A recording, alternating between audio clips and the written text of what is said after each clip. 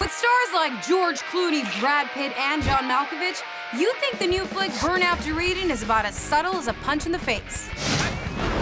That's fantastic. And you'd be right. At the Oscar-winning Coen brothers, a heaping helping of a quirky covert CIA storyline and a dash of crass. Pull around the corner, we'll do it in the back. The sinkholes. The back of the car, not a rear entry situation.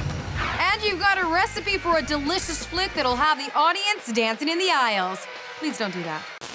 Because there aren't enough movies with people randomly breaking into song at high school basketball games, it's High School Musical 3. Right now I can hardly breathe. And since High School Musical fans tend to be a bit younger, CTV reporter Jorge Aparicio asks the hard-hitting questions every 7-year-old is dying to ask. Do you like bacon on pizza? Sure, why not? Why do I have to go to bed so early? This is the best question. And as far as randomly breaking into lip-sync songs, well, we think it's okay for 1, 2, 3, 4. I don't know why I'm out here on stage. Because random songs have all become the rage. This is a little weird, so let's turn the page. I'm Arlene, and now you're on the up.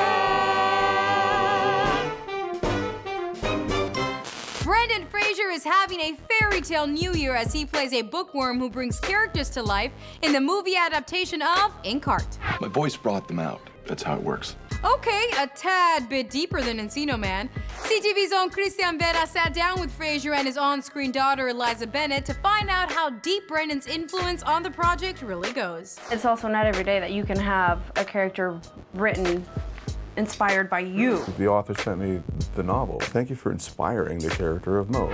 There once was a man named Colin Farrell, and he was in love with a girl named Arlene. And then one day he... Whoa, did somebody call me? No, and here, take this. I think it's broken. What I really want is a burrito. You can have this. I'm Arlene Santana. Now you're on the up. Can I have some? No. All right, well, don't have a cow about it. Some say twins have their own language, but twin speak gets extra freaky when it's a woman's dead brother talking to her from beyond the grave in The Unborn. Am I twin dead? He died while the two of you were still in utero. By living, you denied it entry into our world. CTV's own Jorge Aparicio caught up with Odette on the set of The Unborn in Chicago to find out her mindset when working on a scary movie. I don't feel like it's a scary movie. I almost think of them as, you know, thrillers, and so that kind of gets me through it. But come on, the idea of some unknown evil twin is a bit... Hello, Arlene.